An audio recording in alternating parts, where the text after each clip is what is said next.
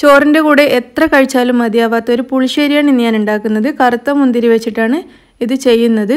അപ്പോൾ നമുക്കിത് സദ്യക്ക് ഇലയിൽ വിളമ്പിയാൽ കാണാൻ നല്ല ഭംഗിയാണെന്ന് മാത്രമല്ല നല്ല രുചിയുമാണ്. അപ്പോൾ നിങ്ങൾ എന്തായാലും ഇതൊന്ന് ട്രൈ ചെയ്ത് നോക്കണം. അപ്പോൾ എങ്ങനെയാണ് ഈ ടേസ്റ്റി ആയിട്ടുള്ള കറുത്ത മുന്തിരി വെച്ചിട്ടുള്ള പുളിശ്ശേരി ഉണ്ടാക്കുന്നതെന്ന് നോക്കാം.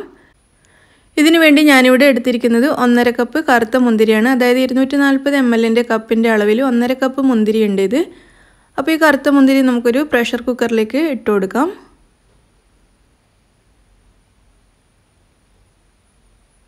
ഈ മുന്തിരിയിലേക്ക് നമുക്ക് 2 പച്ചമുളക് നെടുകെ കീറിയത് ചേർത്ത് കൊടുക്കാം. ഒരു ചെറിയ കഷ്ണം ഇഞ്ചിയും കൂടി കട്ട് ചെയ്തിട്ട് കൊടുക്കാം.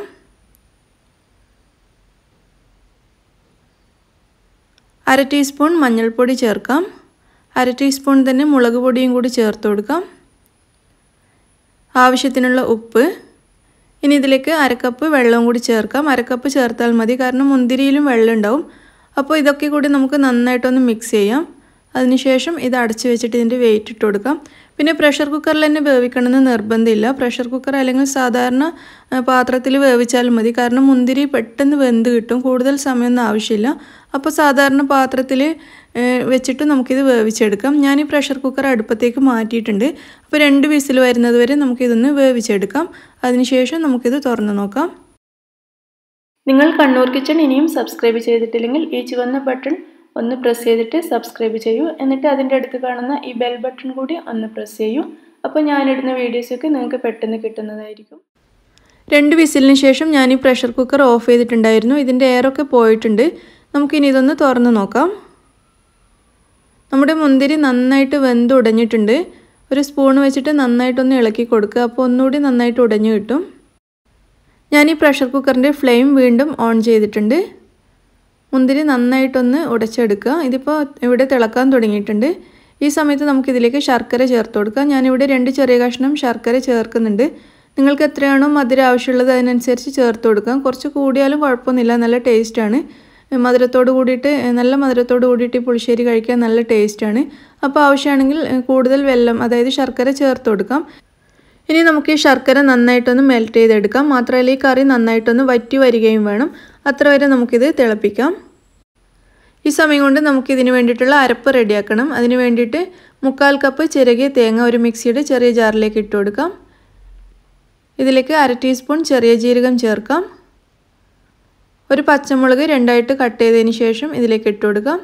1/2 കപ്പ് തൈരും കൂടി ചേർത്തിട്ട് ഇത് നന്നായിട്ട് അരച്ചെടുക്കാം.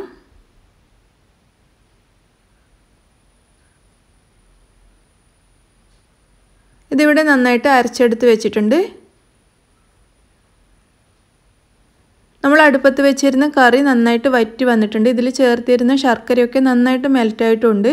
അപ്പോൾ ഇതിങ്ങനെ നന്നായിട്ട് വറ്റിയിട്ടിരിക്കണം, നല്ല കുറുകിയ ചാറായിട്ടിരിക്കണം. കാരണം നമ്മളിതിലേക്ക് അരപ്പും തൈരും ഒക്കെ ചേർക്കുമ്പോൾ വീണ്ടും ലൂസാവും. അപ്പോൾ ഈ സമയത്ത് നമ്മൾ അരച്ച് വെച്ച അരപ്പ് ഇതിലേക്ക് ചേർത്ത് കൊടുത്ത് നന്നായിട്ട് മിക്സ് ചെയ്തെടുക്കാം.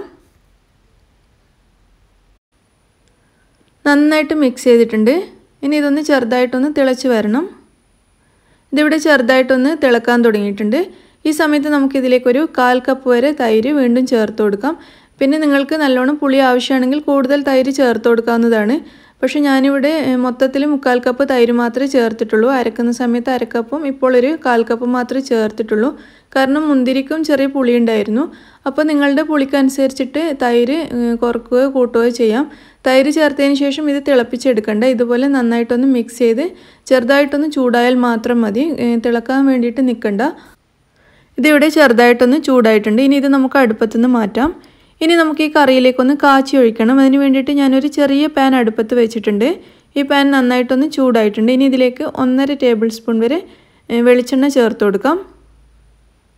വെളിച്ചെണ്ണ നന്നായിട്ട് ചൂടായി വരുന്ന സമയത്ത് ഇതിലേക്ക് 1/2 ടീസ്പൂൺ കടുക് ചേർക്കാം. കടുക് നന്നായിട്ടൊന്ന് പൊട്ടി വരണം. കടുക് പൊട്ടിക്കഴിയുമ്പോൾ ഇതിലേക്ക് ഒരു 1/4 ടീസ്പൂൺ വരെ ഉലുവ കൂടി ചേർത്ത് കൊടുക്കാം.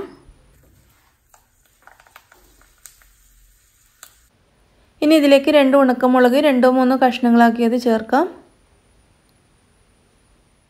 അതൊന്ന് ഫ്രൈ ആയി വരുന്ന സമയത്ത് നമുക്കിതിലേക്ക് കുറച്ച് കറിവേപ്പിലയും കൂടി ചേർക്കാം. എന്നിട്ടൊന്ന് ഇതുപോലെ മിക്സ് ചെയ്തതിന് ശേഷം നമുക്ക് കറിയിലേക്ക് ഇത് ചേർത്ത് കൊടുക്കാം. ഇത് കറിയിലേക്ക് ചേർത്തിട്ട് നന്നായിട്ട് മിക്സ് ചെയ്ത് കൊടുക്കാം.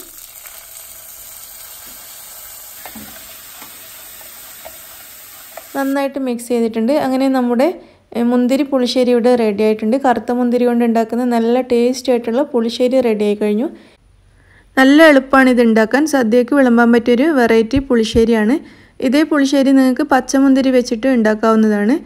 പക്ഷെ കാണാൻ ഒന്നുകൂടി ഭംഗി കറുത്ത മുന്തിരി വെച്ചിട്ട് ഉണ്ടാക്കുമ്പോഴാണ്. അപ്പോൾ നിങ്ങൾക്കെല്ലാവർക്കും ഈ റെസിപ്പി ഇഷ്ടമാണെന്ന് വിചാരിക്കുന്നു. നിങ്ങളിത് എന്തായാലും ഒന്ന് ട്രൈ ചെയ്ത് നോക്കൂ. ഇഷ്ടപ്പെടാതിരിക്കില്ല. പുളിശ്ശേരി ഇഷ്ടമുള്ള എല്ലാവർക്കും ഇത് തീർച്ചയായും ഇഷ്ടമാവും.